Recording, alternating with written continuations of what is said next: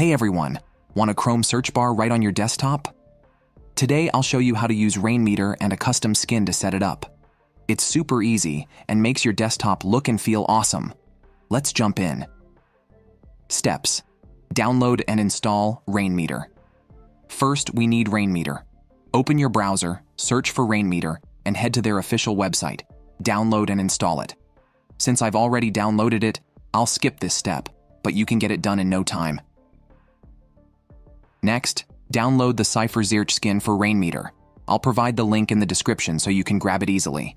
Once downloaded, install and apply the skin. Now, let's install and apply it.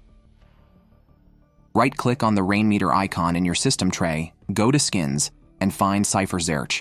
Select it and choose Google Search. And just like that, the Chrome search bar is ready on your desktop. If you want, you can also add Reddit or YouTube search from the same menu. Just select them instead of Google. It's up to you. And that's it. You now have a sleek Chrome search bar on your desktop. Give it a try and let me know how it looks.